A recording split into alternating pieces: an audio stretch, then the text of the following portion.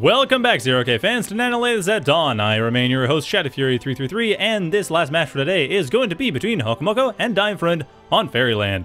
Let's see if Hokomoko wins this one! Because they were complaining about me always casting games that they lose, so maybe, just maybe, this match they win. I don't know. We'll find out. Anyway, Hokomoko going for a Shieldbot Factory, which seems apropos given the comments for the last game in the Peanut Gallery about how Shieldbot would have been really useful, and DeinFreund, however, going for Gunship, which, yeah, Fairyland. Welcome to Fairyland. Welcome to Isle of Grief. Welcome to a lot of maps. Pretty much any map that has a decent amount of distance, like corner starts and any kind of ramps. Or not even necessarily corner starts, just somewhere defensible at the start. Yep, Gunship land. Doesn't manage to do a huge amount of damage, though. Slows down a metal extractor construction. No, doesn't do anything. Wow. Got through the shields too, but nope. Didn't actually really accomplish anything. It slows down. Okay, this comic's a little bit slowed down. It can't just go from metal extractor to metal extractor. It has to heal this one up so it doesn't die. Which it dies. Okay, never mind. It did a job! A Blastwing did a thing. How about that? Blastwings aren't totally worthless. Banshees, however, are coming up. One Banshee right at the start, too, and not a whole lot that Hokomoko has to deal with this. Hokomoko does have Reclaim from that metal extractor, but yeah. Not a whole lot Hokomoko has to deal with this. DeinFreund building up a few more metal extractors themselves to get on par. Hokomoko, however, really good for power. Their energy infrastructure, it's good. And Banshee getting distracted by a dirtbag. I don't know why it's trying to... I mean, I guess it has to kill it at some point. There's nothing else that will. But that is a distraction. That does leave things open, and DeinFreund basically lost something of a window of opportunity. I mean, they could still attack. There's actually... It's really open right now. Hokomoko's super open. DeinFreund could just rush in with that Banshee right now, hit the back of the main base, rip apart all these wind generators. Now, there's no way that DeinFreund knows this.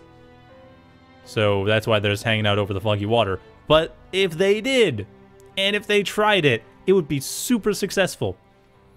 Except for the Outlaw, that would be a problem. That would actually present something of an issue. One Vandal, however, not really a problem. And actually, it looks like... Nope, DeinFreund scared away. Okay, not sure what they're going to do. Going for Wasps, going for more Banshees? No, going for Blastwings. Good choice. That gives them some free scouting. I mean, cheap scouting. Actually, 55 metal, that's not that cheap. Well, for scouting purposes, it's fairly cheap. So yeah, go for that for scouting. That's good.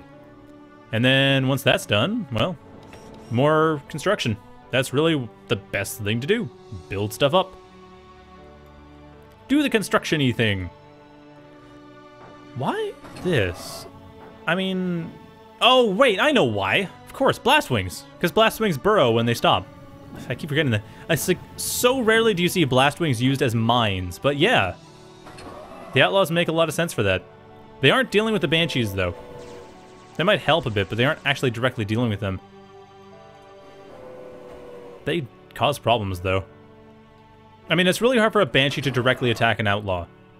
It's just that the point is Blastwings. You want to make sure those Blastwings that might be buried, like here, for instance, and here, won't actually do anything.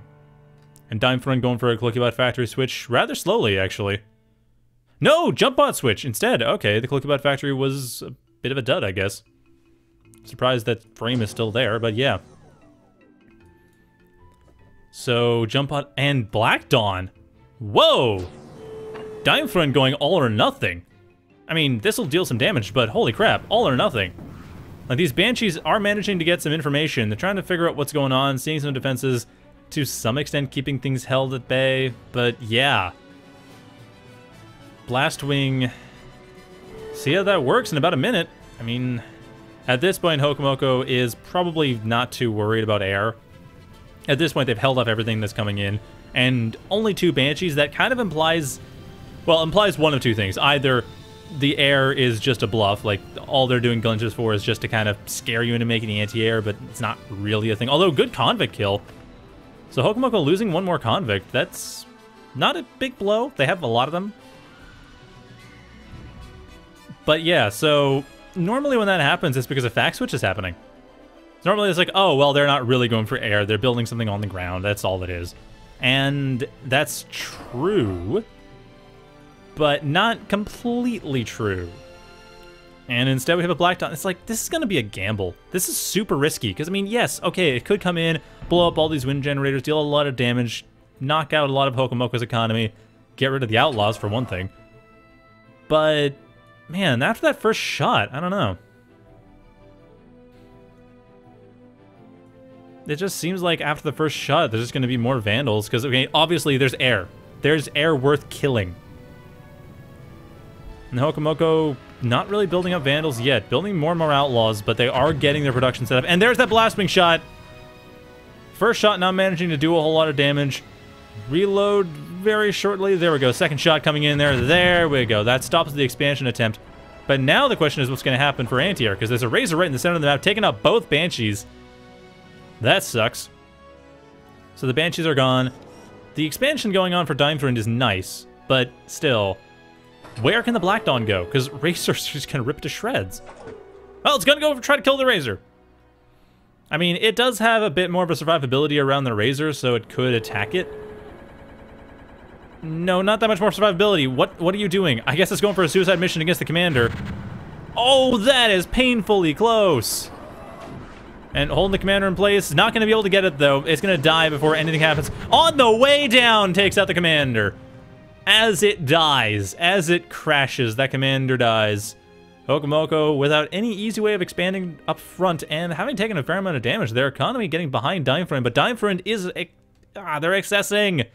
Why are they accessing? That's not what they want to do.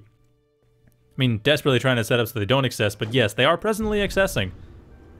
Getting another Black Dawn just to deal with all that excess metal, why not? I mean, the first one actually worked really well, despite the anti-air. Now, at this point, there are 7 Vandals, so there is enough anti-air to deal with this stuff. The Moderator will be nice. They'll be helpful. Deal with it to some extent. But yeah, that's kind of done its job. It did a good job, though. I gotta say, that was actually pretty effective. I mean, Hokomoko's commander's position meant that Hokomoko really wanted that commander to live. That death is going to be a blow. And the next step, of course, is just dealing with this I mean, keeping the expansions alive, keeping everything alive while, I mean, jump bot switch is completed. Convict against Moderator. Well, okay, obviously, sorry, Bandit against Moderator. Obviously, Bandit wins. So, oh, hey, Cloakybot is still being built too, because that apparently is not being a managed caretaker. Unless that was the idea, is to go for Cloaky and Jump Bot. Which, given DeinFreund's economy, is not really sustainable. I don't know if that was they were planning, or they just aren't really paying attention to... Are they paying attention to that? Not at present, no. No, they're paying much more attention to the front lines. I don't know if they're paying any attention at all to that area in the back, because this here... That's doing a lot of work to the Cloakybot factory, not a whole lot to help produce with the Jump Bot factory. But hey, you've got a Cloakybot factory that's paid for now. It's just Hokomoko getting their economy back up. I mean, yeah, they lost the commander, that was a blow, but they've rebuilt. They're actually stronger. Their economy is considerably stronger. There's not a whole lot that they have set up that won't be stopped, and... I mean, what else is there? This is basically just Hokomoko probably going to rush forward. Black Dawn coming in here. Blast Dawn! It's the Black Dawn suicide bombing. No, the Black Dawn coming in here, dealing some damage, but not much. And the Vandals will be moving up. That'll take care of the Black Dawn. I mean, no, they're not moving up. That's just Bandits moving up. But the Bandits could probably take care of the Black Dawn, honestly. I mean, this is a bit intimidating for Hokomoko, and Hokomoko hasn't really done anything but more shields. I'm a bit surprised we aren't seeing any Racketeers yet. I mean, really, Black Dawns are pretty good candidates for Racketeers, and as are Moderators, they both are. Now that Black Dawn managed to get a bit more harassment in there, next shot, there we go, getting rid of both convicts, not getting rid of the Lotus, but the convicts are the real key target. Everything else, kind of icing on the cake. And there goes that Lotus. Okay, why is that Black Dawn hanging around? It should probably continue to attack, get rid of this area here, or get rid of this. I mean, there's a lot of energy that needs to be gotten rid of. Not so much metal. And now the Bandits coming in. Are they going to get attacked at all? Is that Blastwing going to turn around, shoot them? Nope, no it's not. No, the Blastwing's just going to die. That sucks for the Black Dawn. Black Dawn's just going to die. Why did I say Blastwing? And Slight Revenge Missiles gets rid of 2 of the Bandits. Not really worth it, but... I really like that mechanic. The fact that gunships can fire off a last shot as they fall to their deaths, as they're crashing. I always think that's kind of cool. I mean, it led to a commander kill earlier, so hey. That's the thing. But at this point, DeinFreund's moderators are really doing most of the work, and the Cloakybot factory has been constructed, but it was probably not meant to be constructed in the first place, so I can see why it's not really being used much. Still, yeah, pure moderator against bandit, thug, outlaw. Which makes some sense. I mean, thug, outlaw kind of makes sense given the fact that, you know, the shields would help. And that convict with the shielding. Oh man, just stopping the defender from, well, trying to stop the defender from dying. Failing to do so, but hey, bought enough time. However, at the same time, moderators to the southeast, there's not a whole lot stopping them. And this blast wing here, completely untouched. I mean, if those bandits find it, they'll probably all explode as they walk over it. At this point, though, the northwest is basically hokomoko's. DeinFreund's essentially lost it. And no, we are actually seeing some use here. No Valkyries being built, mind you, so warriors just being walked over, not being dropped. Oh well. I mean, that's still good. There's nothing wrong with that. Anyway, at this point, looks like... yeah, there we go. Northwest has been taken. The south is also being taken, though. I mean, hokomoko's taken some of the northwest, taking some expansions. DeinFreund dealing damage just straight to the main base. Now, with the pyro support, just in case. Now, just in case there's need for it. Granted, it's not helping, actually. In fact, it's hurting quite a lot. The moderators are taking a lot of damage. Thanks to that outlaw slow, the pyro, not as slow, able to get out of the way and burn its compatriots. So all the moderators go down, in large part due to what should be their friend, the pyro. Because, yeah, pyros are immune to their own flames and to each other's flames. Other jump bot units are not immune to pyro flames. So that sucks for the moderators. That was, yeah, it was indeed painful. That was harsh. I mean, at this point, I'd still say DeinFreund has a bit of an advantage right now, but it's fading. They've got some good control. Like, they're able to keep Hokomoko from dealing a lot of damage. They're able to keep Hokomoko from taking their half of the map, like taking DeinFreund's half of the map at all. Except for this set of bandits here. That actually does need to be dealt with. The problem is that not a whole lot's really pushing, and DeinFreund this entire game has been going for a very aggressive style. I mean, they had Gunships right at the start with a couple of Banshees that were harassing around, and then they had the Black Dawn to try to take out large swaths of territory. And now the moderators are being used aggressively, which is very unusual for moderators. So yeah, this has been a very aggressive playstyle. And at this point, DeinFreund is being held back, which is the problem. I mean, yeah, DeinFreund is not losing, but their entire playstyle has been based on aggressively winning directly. Still, taking back the northwest, at least. Regardless, DeinFreund, like, they just need to push something else. They can't... I mean, they're doing something with the moderators. The placeholder's really helping out with that. But the moderators are only doing so much. And they're going down pretty fast, too. I think with the Warriors, now the Warriors are done with the Northwest, they should be able to sweep around the western half of the map and probably take out the rest of Hokomoko's build up here. But Hokomoko, they are getting Banshees. They've gone for Gunships. They had a decently strong economy for a while, but at this point, it's still even. I mean, thanks to all the harassment over to the Northwest and South and such, it is fairly even. Now, at this point, though, Hokomoko going for a counterattack over to the eastern side of the map, and one of the Warriors is about to go down. A lot of bandits going down with it, though. Oh, actually, taking out all the bandits. Wow, 1 health left. Is that going to stay out of combat for a little bit longer? And no. No, it does not. It was really close to. If it stayed out of combat for like 5 seconds, it would have been fine. But it didn't. So that sucks. But at the same time, western half is being attacked. DeinFreund managing to take that back. Is starting to excess a bit, though. Might want to build up some more than what they have right now. But yeah, that's the thing. DeinFreund's basically... they're fine. Hokomoko, however, with a bit of reclaim to try to set themselves back up. And, I mean, these felons, how many felons are here? Yeah, there's 2. Oh, one of them is under production. No? Ah, there it is. Okay, that makes sense. So yeah, a couple of felon thug convict balls. Felon thug outlaw balls, my mistake. Which is interesting. I mean, the moderators are kind of able to get rid of the shields pretty easily, so that's a bit risky. I mean, it can work. It's just not the composition I would necessarily go for. Racketeers, however, are being built, which is what I would go for. I would see the Racketeers. That's a good idea. So, DeinFreund able to take the northwest again. Hokomoko with some reclaim to try to get themselves back into the game. And really nice use of the... I mean, the Felon is doing work. That is actually taking a lot of hits, and, I mean, it's dealt with a lot of stuff here. Firewalker, however, is up here. Hokomoko, no, without a whole lot of defenses. Firewalker is still going to be useful. Actually, we'll get rid of the Felon right now.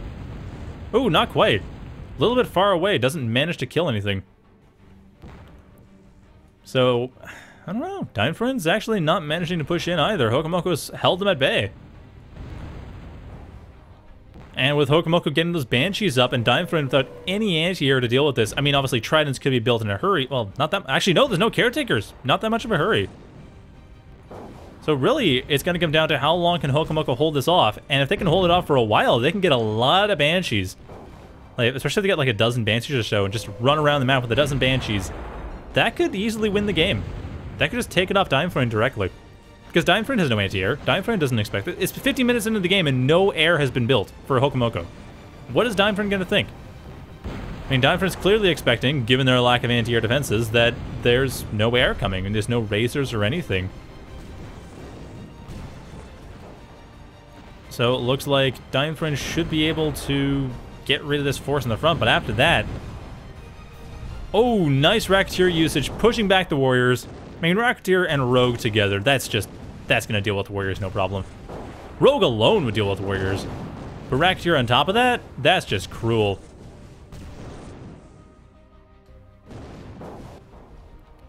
Oh, I see. Apparently, DeinFreund had a bit of a crash issue. Well, apparently they rejoined, so that's okay. But yeah, Brawler coming out for DeinFreund. Banshees moving out. There we go. We have 12 Banshees indeed. Or 8 Banshees, my mistake. 12 Banshees between the two players. But yeah, 8 Banshees coming in from Hokomoko. Nothing in place. Oh, never mind. There is the Warrior. Warrior in place to help defend against that. But otherwise, not much. Oof. Go to the main base, get rid of defenses. I mean, there's a Lotus being built up that needs to be killed first. And then the Wasp, and then everything else. Warrior trying desperately to get up there in time, but it won't be able to get there to save the Lotus. Won't be able to get there to save most of the economy, honestly. The rest of this is all dead. DeinFreund losing all their economy. Counterattack coming in with Rockos from DeinFreund, and that's about it. No air-based counterattack. This Brawler with a few seconds left before it's built up. It should be built up. Yeah, okay, there we go. No problems there. And that will help. That'll help get rid of the Banshees somewhat, but at this point, the Banshees have done so much damage. DeinFreund's lost half their economy, and at this point, Pure Rocco versus Rogue Racketeer, I'd say that the Pure Rocco is going to lose. Just the Racketeers alone, as a force multiplier, is really going to be the difference maker. And now, at least the Firewalker's going down. That is something. It did set a few of the Banshees on fire. So that's bad for the Banshees. And is that Brawler going to go down? No, the Brawler's getting attacked. I don't know if it's going to go down. I feel like it won't, but maybe? Oh, it's being forced back, yeah. It's not good, but the Warriors should be able to pick up the slack. And by pick up the slack, I mean wipe out the entire set of Banshees if they're not careful, because already 2 of them have died within a couple seconds. Like, seriously, both Brawlers and Warriors are basically running the same weapons. They would get rid of Banshees easily. But DeinFreund going for a counterattack to the southeast, taking out Hokomoko's economy to the southeast. I don't know if Hokomoko's worried about that, though. I mean, the amount of damage that was dealt to main base, no factories killed. 1 worker killed. The Caretaker has been killed, but at this point, DeinFreund doesn't care. They don't have the economy to power a Caretaker-powered factory anyway, and they're powering all 3 of their factories. At this point, Hokomoko and DeinFreund both, pretty much just one good push to win, but I think Hokomoko, yeah, Hokomoko's got it. The Rockos are about to go down, and with that, Hokomoko's got a nice counterattack of Rogues, and Felon supported Rogue too. The Brawler being the one issue, but yeah, all the Rockos are now dead. These Banshees can go back, deal with the Brawler. Or not, because the Brawler's also dead, so this is basically it. Hokomoko going for the final blow. I mean, that was a really good surprise switch for the Banshees. That worked out remarkably well. Hokomoko just needs to push this, because there we go. That's it. That's game. Nicely done. So, hey, I don't always cast games where Hokomoko loses. Sometimes Hokomoko wins. Actually, that was a really good win, too. Wow, quite a lot of excess from DeinFreund. How much metal was produced? Ooh, wow. And they had the disadvantage on metal production the entire time, apparently. Just barely, though. But yeah, that's true. From the start of the game, Hokomoko did have a slight income advantage. It kind of went back and forth, but definitely for the first few minutes, yeah, it was entirely Hokomoko ahead. And Hokomoko was way ahead in energy economy. Sheesh. Never, until like the 10-minute-ish mark, never dipped below DeinFreund. No, that 15-minute mark. Sheesh. In terms of unit value, though, pretty even. That was the game even. Mostly in that DeinFreund was super efficient with killing things. That's really what it came down to. Hokomoko built more and lost more. Like, built more? Lost more. So yeah. That was that. I hope you enjoyed that.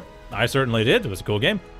So thank you all for watching, and that's it for me tonight. So have a good night, everyone.